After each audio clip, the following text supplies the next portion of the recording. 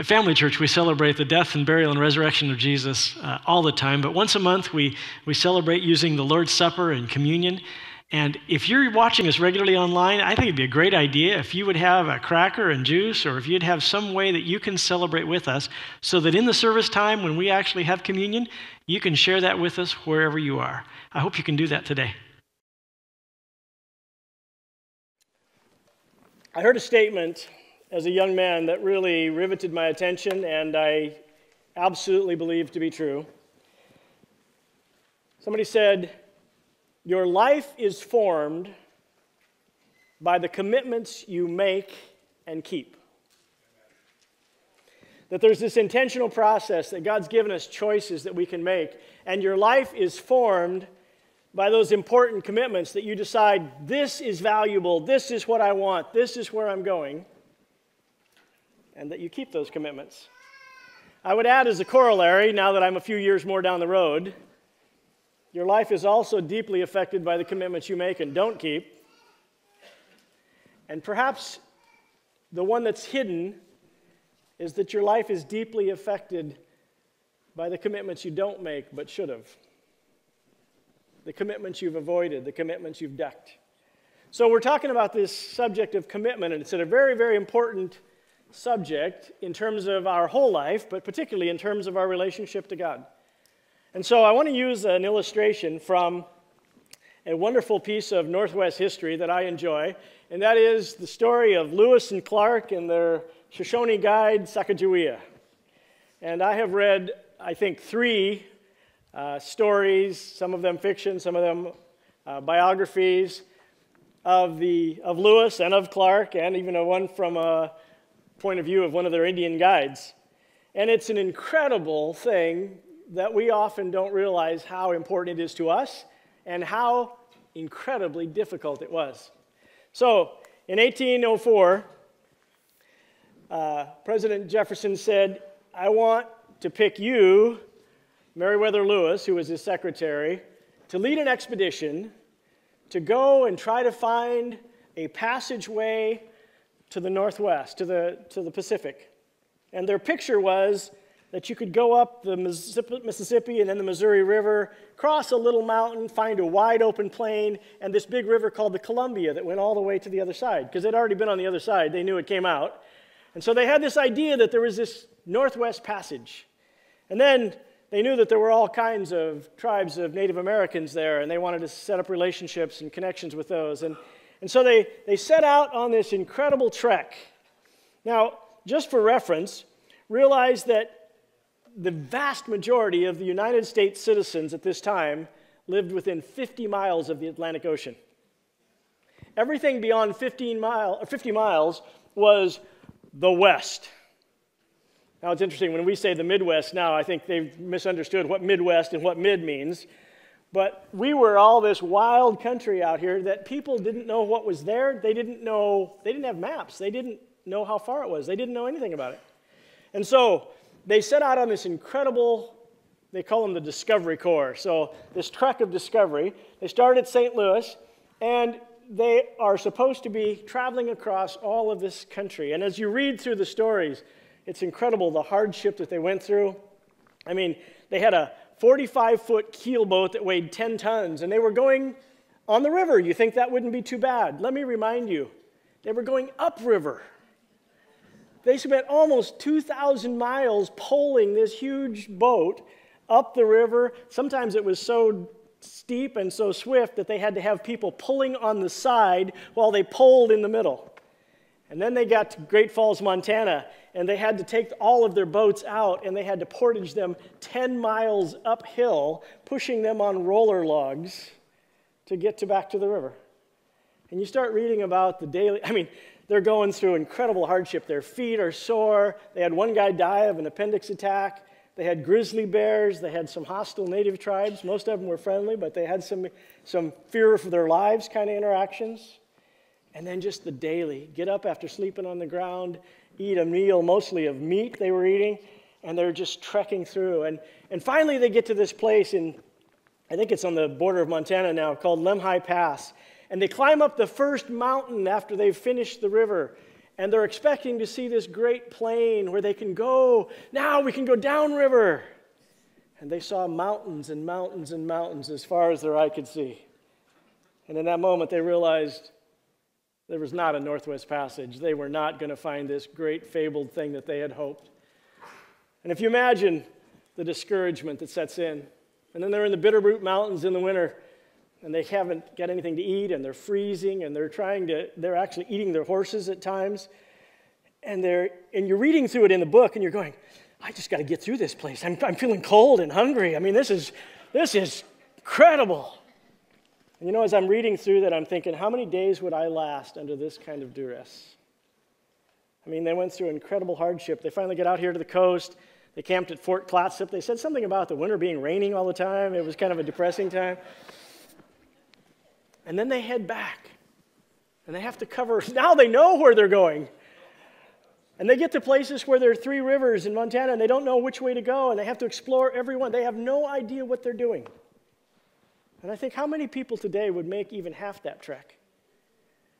And the reality is, when they came back, they finally got back to St. Louis. They had traveled 8,000 miles. They had cataloged 175 new animals and plants. They had met all kinds of different Indian tribes. They had mapped the whole area. And they finally came back, and they came back to a great celebration. They couldn't believe that out of all that had gone, only one person had died, that they got back, and they were celebrated because they had succeeded in this incredible trek. And you see, I think what a picture that is of commitment. That they had been given a grand picture of what they were going to do with their lives. And they spent 2.5 years walking, riding, poling 8,000 miles, living through incredible hardships. And they got back, and there was a celebration, and they were escorted up to the Washington, D.C., and met Thomas Jefferson and shared with him the journals and the things that they had gone through. And I think, what a picture of our life here on earth. That we've been given an incredible possibility of living our lives here in connection with the King of Kings and the Lord of Lords, and doing His work and discovering His work and what He wants us to do. And there's so many places to get discouraged and to get stopped and to get distracted from what we're doing. And so as we talk about this idea of commitment, I think of the only physical reminder of their journey was William Clark carved his name in a rock in a place called Pompey's Pillar, and that showed that they were there and they went through that period of time. But as we talk about what does it mean to be a follower of Jesus, I want to bring you to a stark question. Because when Jesus was here on earth, there were periods of time when He became very, very popular. If you can imagine, feeding 5,000 people with a couple of loaves of bread and fish, healing lepers, healing people that were filled with demons, walking on water, you could kind of see that people would all of a sudden get really excited about seeing who He was. And so Jesus attracted a whole lot of fans. But there's a world of difference between fans and followers. And there were people that wanted to come and just see what He would do. Hey, what's the greatest new trick Jesus is going to do? And whenever the crowd got too big, it seemed like Jesus would lean in and He would say some really hard things. And I believe that why He did it was He was thinning out the crowd. He was saying, are you a fan or are you going to be a follower? I believe that Jesus is still doing the same thing. There are lots of people that want to come to church and have a good experience and have their life enhanced, and maybe it'll help my kids, and who knows what good could come. And Jesus calls us to a deeper commitment. And I think what a perfect time of year, at the beginning of the year, to say, what is my commitment level to Jesus like? And I don't know about you, but I need it stirred up, because my commitment, it waxes and wanes. It goes up and down. And I need to be challenged again about who I am and why I'm here and what I'm doing. And is my life matching up with what I say? Let me read these words to you in Luke chapter 14. We're going to start in verse 23. It says, large crowds were traveling with Jesus.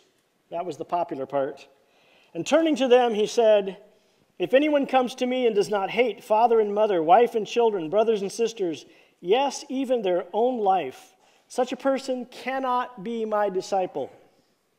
And whoever does not carry their cross and follow me cannot be my disciple. And then he gives two illustrations. Suppose one of you wants to build a tower. Won't you first sit down and estimate the cost to see if you have enough money to complete it?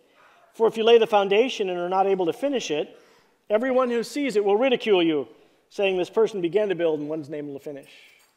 There's a whole lot of starts without a lot of finishing here.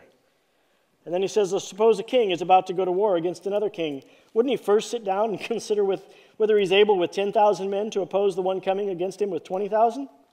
If he's not able, he'll send a delegation while the other is still a long ways off, and will ask him for terms of peace. In the same way, those of you who do not give up everything you have cannot be my disciples. Amen. Salt is good, but if it loses its saltiness, how can it be made salty again? It's fit neither for the soil nor for the manure pile. It's thrown out. Whoever has ears to hear, let him hear. You see, every now and then Jesus would make statements like that. That this isn't just a sideshow. I'm not just doing tricks for the public. I'm calling you to follow me. I'm calling you to surrender your life. I'm calling you to realize that my cause is the greatest cause in the world. And so I'm challenging you. Are you a fan or are you a follower? And when he would do that, the scripture clearly says some people leave. Some people were like, I'm out of here. That's too much for me. And at one point when he had said that his disciples needed to eat his flesh and drink his blood, and they thought he was talking about cannibalism or something strange, and instead of understanding what it meant to participate in the sacrifice of Christ. And he looked at his disciples, and he said, are you going to leave too? And they said, where else would we go? For you have the words of life. You see, they were uncomfortable staying there because the commitment call was too strong for them. But when faced with the alternative of walking away from Jesus, they said, there's no way. We don't get all that you're doing, and we don't understand, and we are not capable of the kind of commitment you're asking for. But where else would we go? And I think that's where we come to when God asks us for greater commitment, is we say, I don't know if I've got the ability to commit at that kind of level. But where else do we go? Because Jesus is a great Savior. Jesus is the only Savior. And so let's look at what those commitments mean. He says, if you come to me and don't hate your father and mother and wife and children, and clearly he's not talking about being hateful towards your family, because the scripture is full of our obligations to love each other deeply, and to love that love needs to be at home. But what he's saying is your love for me compared to the love that you have for your family, it needs to be so much higher, that commitment to me, that it seems like this is almost hate. And I think that's a relevant message, because a lot of people say, well, you know, religion is good, it kind of builds your family, and we're looking for the benefit of following Jesus, and there are many, many benefits. But let me tell you, your family cannot make you happy. Your family certainly can't forgive your sins, and your family certainly can't give you eternal life. And you see, part of the problem in the day that Jesus was speaking to is they were raised in a context of multiple gods. You had a whole god shelf. You put all kinds of different gods up there, and you worshiped whoever your favorite was for the day. And so for them to see Jesus as God, it was a great temptation for them to just add Jesus to their god shelf. We'll worship Jesus and Venus and Mars and whatever. And Jesus said, that's not how it works. If you put Jesus on your God shelf, you clear the shelf. And your family is there for you to love and to serve and to pour your life into, but they cannot be your God. You can't live for your family. Ultimately, when you live for Christ, you will have much to give to your family. But when you're trying to get your meaning for life from your family, you will inevitably find it a shallow well. And it becomes idolatry very easily. You see, he's asking us for a deep commitment. He says, you're going to love me more than you love your family. And he talks about counting the cost and looking at what it is required of someone who is going to be called a disciple of Jesus. And I think of myself at age 5, and I gave my life to Jesus. I had no idea what the cost was, which is why there are many, many points in your life when you are challenged again. Do you follow Jesus with everything you've got, or are you going to bail out? Because you have to keep reaffirming, and listen carefully, I believe you have to keep deepening your commitment to Christ. Because the more you understand, the more you have an opportunity. Do I trust you in this? Am I giving you my life in this? Do I believe that you have the words of life? And then he goes on and he says, whoever does not carry their cross and follow me cannot be my disciple. Well, the cross is a picture of death. It wasn't a picture of Jesus' death at that point. It was a picture of somebody who had been sentenced to be crucified, and they were carrying a part of their cross, taking it out to the hill where they were going to be dead within hours. So when you see somebody carrying a cross, it means their life is already over. And he said, you're willing to give up your life for me. I was watching a video this last week that was very impacting. It's about a new revival that is happening in a most unlikely place, and that is in the country of Iran, one of the most militant Islamic countries in the world. And there is a movement of God calling people to himself, and a lot of them are women. And they are coming out in hidden ways to share with other people about Jesus and to follow him. And they live at great threat to their life. And one of the parts of the film that just rocked me, they were, of course, not giving their face, they were masked and their voices were masked, and they were sharing their stories. And this one woman said, we know that if they come after us for being Christians, that first they will rape us, and then they will beat us, and then they will kill us. She said, we know that.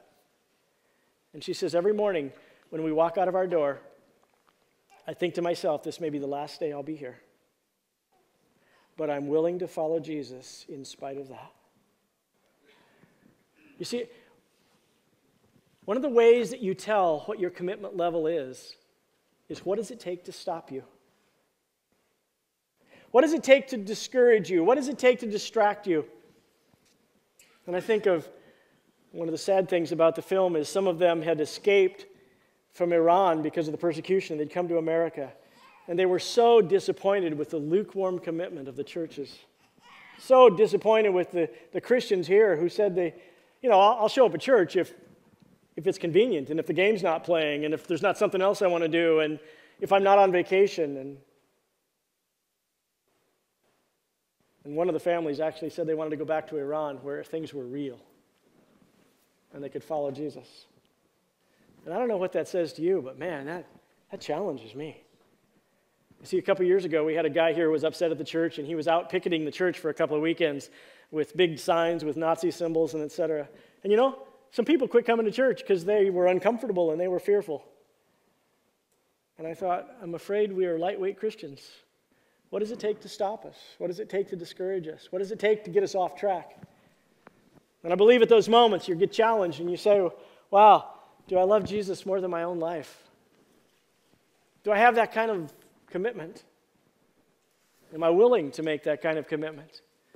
And then he says, in the same way, those of you who do not give up everything you have cannot be my disciples. It's like, oh, wow, now he's talking about my stuff. Now he's talking about my possessions. And there's nothing wrong with the fact that God has given us our cars and our homes and our health and great, great possessions. But let me warn you, we live in a materialistic culture where people live for their toys. And it affects us. It begins to worm its way into our heart. And I know for me, the longer I own stuff, the greater the temptation is for it to own me. And I begin to get my fingers wrapped around it, and I hang on to it, and I cling to it. And I think that God says, I'm giving you stuff, it's a great blessing, but hold it with an open hand. Because if I want to take it, or if I want you to use it for me in a way that I need it, then you've already said yes. Because he says I have to love him more than my stuff. Reminds me of a story, which is an impacting story in my own life. There was about two guys that were in their 60s that were riding a train in France. And as they were riding along, one of the guys had a grand mal seizure, and he began shaking, and finally he fell to the floor, and his buddy came over, and he put something in his mouth to keep him from biting his tongue, and he took care of him, and the seizure was over after a short time, and he helped him get up, and he gave him his seat so that he could lie out because he was exhausted. And so he sat in a different place, and there was a woman there who spoke English, and she said to him, "Is that your brother?" And he said, "Oh, no, we're not related. That's just my friend." And she said, "And you take care of him?" "Oh, yeah." He said, we kind of were in the military together, and then we sort of kept track of each other over the years, and then I heard that he was having these difficulties, and there was nobody to take care of him. So I sold my home in the U.S., and I came over here to take care of him." And she said, "Wow, that's an incredible sacrifice for you to give up your life and to come take care of him." "Oh, no," he said, "you don't understand." He said, "We were in Vietnam together, and he said, we were caught in a firefight, and I got shot. And he said, our whole corps was ambushed, and there was a helicopter out there several hundred yards away ready to rescue us, but we couldn't get there. And they were trying to get everybody that was wounded, and finally I told my buddy, just go, save your own life, I'm done." And he said, "I am not leaving you here." And he said he grabbed me behind my neck, and he said he drugged me through the jungle, and he carried me when he had to, and he got me to that helicopter, and I got to a hospital, and it saved my life. He said, "So when you think I made a sacrifice, you don't understand. My life ended 40 years ago if it weren't for his intervention in my life." And see, I think this is the point. He said, after all that he did for me, there's nothing I wouldn't do for him. And when you look at the idea of commitment, it sounds stark and harsh and tough and over my head. But when I think of what a great Savior we have, and what he's done for us, and how he came from heaven and came and locked himself into a human body, and he lived on our cruddy planet, and then he laid down his life so that you and I could have life eternal. Then he walks with us. He gives us his Spirit. He manages our life, and he has a plan for us and a purpose and a destiny. And when you think of all that he's done for me, that kind of commitment is normal. You see, after what he's done, that's what I want to do. So I think we have to have that balance, that understanding of how great it is of what God has done for us, that then compels me to say, God, I want to love you more than my family, more than my stuff, more than my life. When we say we give our lives to Jesus, it's not a figure of speech. It's a real-time commitment that needs to be reaffirmed regularly. You know, I think as a nation we are getting commitment shy. In fact, I hear a lot of knocks, even on younger generation of the millennials and the Gen Z, saying they're not really institutionally loyal. They don't stay at their jobs. They don't commit to things. They don't join teams. They just want everything to be about them. And I'm not sure if that's young or if that's old as well. I think it's easy for us to be committed to myself and not anything else. But you know what I believe? I believe that young people are looking for a cause more than they're looking for anything else. To save the planet or save the animals or save the whales or save something. And we need to help them see that the church is not an organization to belong to. It's a cause to live for. And you know where they need to see it? In the people that are older than them, who are living out a cause and not looking for a way to have commitment light. So, maybe we're looking for a church like this. It's called the Light Church. It says 24% fewer commitments, home of the 7.5% tithe. We only have 15-minute sermons, 45-minute worship services. We only believe in 8 commandments, your choice. We use 3 spiritual laws, and we have an 800-year millennium. That's more funny to the theologians than it is to everybody else. Everything you wanted in a church and less. You see, I don't know if one of the reasons you came to church was to be challenged, to be deepened, to be stretched, or did you come to be entertained and to be made feel good and to have your family enhanced and to have your life enhanced and to have good things for you? And both can be true. But I think there's a temptation in us to either not make a commitment or to make a commitment and begin to coast, begin to become complacent, begin to lean back. And I was thinking of the Apostle Paul. And when the Apostle Paul was at the end of his life, he challenged people to not live in the past, but to press toward the future.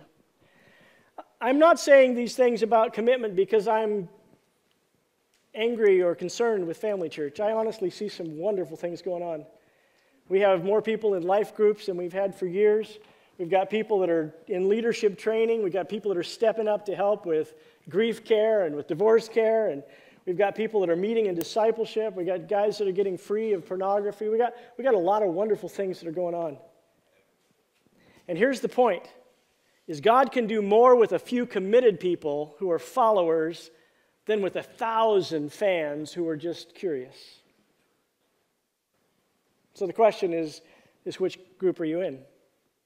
Are you a committed follower pouring your life out for Jesus, or are you coming to see if there's a good show this weekend? Coming to see if there's something for you? Coming to have your ears tickled? And I think those are challenging questions. And one of the encouraging things that I know is people's giving reflects a lot about their spiritual priorities. And over this fall, we challenged you probably more than we ever have to do the Christmas boxes, the Operation Christmas Child boxes. We had 855 of them, more than we've ever had before. And those went to the Philippines, I think, mostly, which is, keep praying for those, that God will use those. And then we did the blessing tree for our own local needs in our community. And there were 21 families helped with over 500 gifts because of your generosity. You know, people took tags and brought back extra stuff. They put what was on the tag and they brought something extra. And then we put out this challenge and said, you know, at the end of the year, we want to honor God with not only giving to Him at this time when we're remembering His birth, but we want this building to be made in such a way that it can be a worship center for the next 20 years. And we want to give something to the Safe Haven Maternity Home. We want to help them, who is a local group helping our community. And I have the privilege to announce to you that we set the target out there at $50,000 after all this giving had gone on. And guess what happened? We received $57,500 over this middle. Yeah. Isn't that exciting? You know, individually I can't do much, but together we can do quite a bit. And there's a part of powerful being a committed group together. And so at this beginning of the year, we're challenging you to step up your commitment. I want you to look at these statements by the Apostle Paul. He says, "Not that I have already obtained all this, or have already arrived at my goal, but I press on to take hold of that for which Christ Jesus took hold of me." Just like Lewis and Clark said, President Jefferson gave us a duty. We were to go and explore this whole West, and we've come back and we've done it. He says, in the same way, Christ Jesus took hold of me so that I could do a part of the cause that He's called us to, so I could be a part of that. And then he says, "Brothers and sisters, I do not consider myself yet to have taken hold of it." You say, wow, this is the Apostle Paul. He's planted churches all over Asia Minor. He's been beaten. He's been shipwrecked. He's been in jail who knows how many times. And what's his message? I'm not there yet. And if the Apostle Paul wasn't there yet, are we? No. He says, forgetting what is behind and straining toward what lies ahead. There's a reason your rearview mirror is smaller than your windshield. I press on towards the goal to win the prize for which God has called me heavenward in Christ Jesus. Paul had this very clear picture. He said, God has got a call on my life. He's called me to serve Him. He's called me to pour out my life. And Paul had some very specific parameters that God had called him to. And my question for you is, what has God called you to? Are you living out that same plan? Because there's a terrible danger of having the arrival mindset. The arrival mindset is more dangerous the longer you're a Christian. Because instead of seeking God with all your heart and reading because you don't know what's in the Bible, man, I never knew there was a book like that. That's cool. And then you get down the road and the good news becomes the old news. When somebody starts talking about the gospel and how desperately sinful we are and how our flesh fights against the Spirit and how Jesus saved us, you check out because it's like, I already know that. And it's easy to say, well, I've served in the past and now it's time for me to coast. It's easy to get involved with so many good things that we forget great things. It's easy to live our life as though we're on vacation instead of on mission. And Paul said, at this point in my life, I believe it's a race, and at the race you run faster at the end. I'm kicking towards the tape. God has a plan for me. And you know, when Lewis and Clark got back from their voyage, they came and there was a great fanfare because they had accomplished the impossible. And I think what Paul was looking forward to, and I hope what you're looking forward to, is someday when you cross that line, Jesus is going to say, well done, good and faithful servant. Because you've taken what he's given you and you've invested in the things that will last forever. I do a fair number of funerals. And you know, I tell you, every time I'm at a funeral, I am impacted by the fact that so much of what we worry about doesn't matter at all. And what we often put off is what really is important.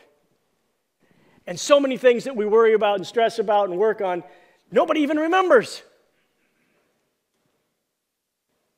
And the few things that you do that invest in people's lives and invest in eternity, those never go away. And Paul says, I'm waiting for this. I haven't arrived. I'm pressing on. I will continue to look towards that prize to where, with my very last breath, I will say, God, I'm still wanting to do what you've called me to.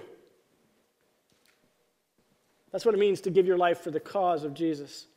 And this next couple of weeks, we're going to talk about what does it mean? If I really know who Jesus is, then it's only normal that I would commit my life. He's the only one that can save us. He's the only one that has the plan for our lives. And if I'm committed to Christ, then I should be committed to his cause. I should be living on mission instead of on vacation. And if I'm committed to the cause of Christ, then I need to be committed to the community of Christ. It will show up in my connection to and my relationship and my involvement in the church. That's the visible, physical outpouring of my heart. So we're going to make some challenges about what does it take to keep you from coming to church? What does it take to keep you from committing? What does it take to keep you from serving? What does it take to keep you from giving? What is holding us back? And if Jesus were to be here today and he said, if you don't love me more than these, you can't be my disciple, then what choice would you make? I believe that there are people that come to church that have never become disciples of Jesus. They've never really said, I'm all in. I want to give you my life, Jesus. I want to live for you. I believe that you are the only answer to connecting with God, that you are the door to eternity, that you're the thing that will make life purposeful. And I'm going to live for that. And maybe today is an opportunity for you to do that. I'm going to hand off to the Green Campus and to South Umpqua and Pastor Will and Pastor Sky as you walk through this last part together. Love you guys. As you hear that message, and that's a tough message, and I have to tell you, I need this message as much as anyone. You see, that's the danger of a rival, as a preacher begins to think he's talking to somebody else instead of himself. And I believe that my commitment level is at times very high, and sometimes it's not. And you say, well, Paul, you're involved in professional ministry. Yeah, it's so easy for it to become about success or about how I did or about how people respond or numbers or whatever. And you can lose your heart in the middle of the ministry. So how easy it is to get distracted or to get discouraged or to get pulled aside. And I guess that's my question is, are you pressing? Are you pressing in your personal relationship with Christ? Are you pressing in terms of what he's called us to do? And it's really simple what he's called us to do, to glorify him in everything, to lead people where they come to Jesus, and to help people who are part of God's family to grow. It's really pretty simple. And every message we talk about is about usually one of those three things. And so this is a good time at the beginning of the year to look in your own heart and say, what's my commitment level? Do I understand who Jesus is? And have I made the commitment to him and to his cause and to his church? And what does it mean for me to step up? So the question to ask yourself is, where am I shallow? Where's my commitment thin? Is it about my stuff? Is it about my relationships, my family and friends? Is it about my own personal life? And am I willing to say, God, whatever it takes, I'm going to step up? And I left this blank intentionally because I believe that the answer to this question has to come from the Holy Spirit to your heart. And for some of you, it may be simple as, I'm going to give my life to Christ, and I've never really done that. Paul, I've never heard it explained so clearly that it's all or nothing. And coming to that choice today, I want to give my life to Christ completely. And for maybe some of you, this is the very first time you've said, I'm all in. And in the quietness of this moment, you can just commit your life to Christ and say, God, take my life. For some of you, it may be how often you come to church and you just are here if it works out, and if it doesn't, it's no big deal. And your commitment needs to step up. And for some of you, it's about something God's calling you to do, and you've been afraid or you've been hesitant. I don't know what the answer to that question is, but God does. And I believe that he looks at each one of us and he says, are you willing to follow me? Or do you want to just be a fan? So we're preparing for a time of communion and celebrating the gift of Christ to us. And you come up and you take that cracker and that juice, and it's a reminder that the freedom and the life that I have in Jesus cost him everything. And I hope that in communion that gratitude wells up in you that says, after all he's done for me, there's nothing I wouldn't do for him. You see, a life of obligation is terrible. A life of gratitude is wonderful. And so we come back and we remember. And so if you're sitting down here in the lower area, just come up the diagonal and take your elements and go back and sit down. And then just take a moment and reflect on what does it mean to me that Jesus loves me and that he's forgiven me and that he's committed to me, and how committed am I to him. And just take that as a time of worship. If you're sitting in the balcony, it'll be served to you. And just whenever you're ready, you can eat or drink in the name of Jesus. And if you're here today and you haven't yet made that commitment, we're glad you're here. This is awesome. This is where you learn about Jesus. And don't just come up and take communion just because other people are doing it. This is not a peer pressure thing. This is a personal, I am committing my life to Jesus again kind of moment. Let's pray. Father, thank you for the challenges that come to us. Thank you for the fact that we need stirred up and we need to think about reality again. God, our lives get so full and so frenetic that we often live unexamined lives. We don't know who we are, and we don't know where we're going, and we certainly don't know why. So, Father, take us back to the basics of who you are and what you've done for us, and what does it mean for us to give ourselves completely to you. And God, it's so easy for us to become selfish and to become isolated and to become materialistic and to have other gods on the God shelf.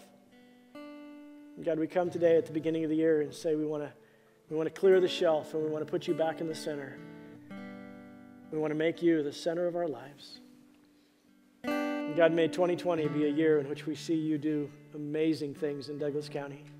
And you've put us in a place, God, where there's a lot of darkness, a lot of abuse, a lot of drugs, a lot of lostness.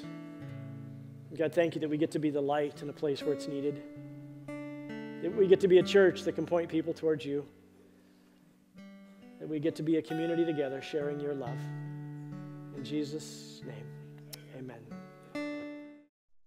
If you're watching online, either because you're sick and can't make it or out of town, or maybe you watch online regularly, let me invite you to, while we are celebrating communion here at Family Church, to take a few moments and celebrate communion right there in your own home if you're able, or wherever you might be.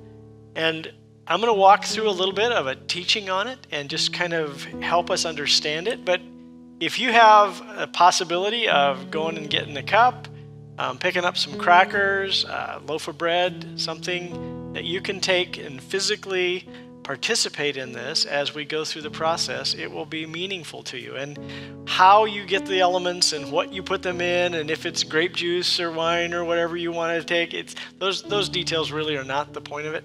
The point of it is this is a spiritual exercise of examining ourselves, of reviewing what the truth is, and it's a spiritual moment that the Scripture speaks of very highly. And so I'd like to lead you through that wherever you are right now. And if you have somebody, or if you're able to go ahead and grab some crackers and grab some juice, then when we get to the end of this, we'll have an opportunity for you just to take a few moments as we are here at Family Church and celebrate what Jesus has done for us. So I'd like to read, first of all, from 1 Corinthians 11. And Paul is writing to a church that's actually doing it all wrong, and he's kind of trying to correct them, and so he brings in some things to bring this back to a point of worship. He says, "For I received from the Lord what I also passed on to you. The Lord Jesus, on the night he was betrayed, took bread, and when he had given thanks, he broke it." So Paul wasn't there. He didn't come to be a follower of Jesus till after that. And so evidently Jesus had communicated to him that this is how he was supposed to remember what had happened. And so he, Paul, like us, wasn't there in person, so this is his way of reviewing and remembering that. And so it says, Jesus broke the bread, and then he said, "This is my body, which is for you. Do this in remembrance of me." And in the same way, after supper, he took the cup, and he said, "This cup is the new covenant in my blood. Do this whenever you drink it in remembrance of me. For whenever you eat this bread and drink this cup, you proclaim the Lord's death until he comes." To proclaim is to share something as true and to again review it and remember that. And so he's saying whenever you go through this exercise, you are reminding yourself, you are saying, wow, this is what happened. And Jesus' body was broken for me, and his blood was shed for me, and I am now a part of the family of God. I am now forgiven. I am now included because of what Jesus has done. And then he goes on and gives a little warning. He said, "So then, whoever eats the body or drinks the cup of the Lord in an unworthy manner will be guilty of sinning against the body and the blood of the Lord. So everyone ought to examine themselves before they eat of the bread and drink from the cup." And he's dealing with a situation where they actually had a whole love fest, a big feast, and some people were coming and they were hungry and they were elbowing their way in and they were getting a lot, and it turned into a kind of a wild party. And he was saying, man, that is dangerous. You've forgotten what this is about. But it's also a great reminder for you and I that before we take this moment and remember Jesus in this special way, he says we're supposed to examine ourselves.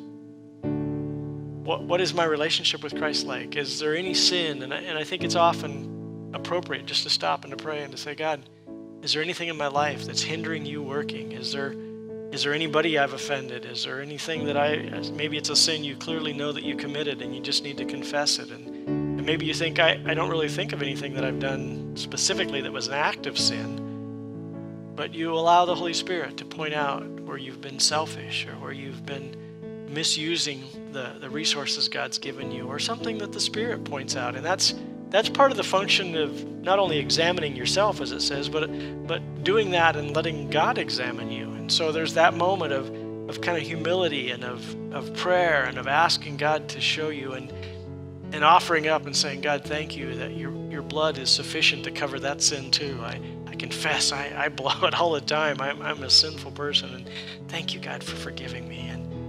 And you go through a period of time and examine and confess and kind of like clear the plate. And I think it's important for us to do that daily, but it seems like when we celebrate communion, there's kind of a big moment where you're saying, okay, I want to clear my heart. And then he says we are to remember the body and blood of Christ. And I think as you go through and as you take that bread, you think about cross. You think about Jesus saying, not my will, but yours be done. And about his body he was whipped, and the crown of thorns, and not to become gruesome or to focus on the gory part of it, but to realize that the cost that it was for him. This is a free gift for me, but wow, the cost was incredible.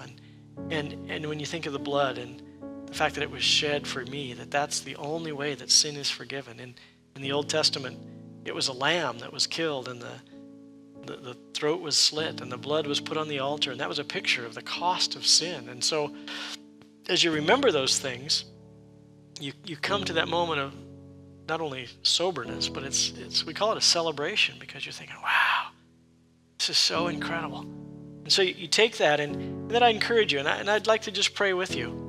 And then when we're done praying, whenever you're ready, you take that bread and you take that cup and you say, Lord, in the name of Jesus, I remember you. I take this, and you eat the bread and drink from the cup, and let it be a spiritual moment for you. So I'd like to lead you in prayer, and if you'd like to spend a few moments after that examining your heart and seeing if God would show you anything that you need to confess, and then go ahead and eat and drink whenever you're ready. Let's pray. Father, I thank you for those who are joining us online. And Father, all of us have things in our life where selfishness comes in, and where bitterness comes, and where we allow fear to control us instead of you.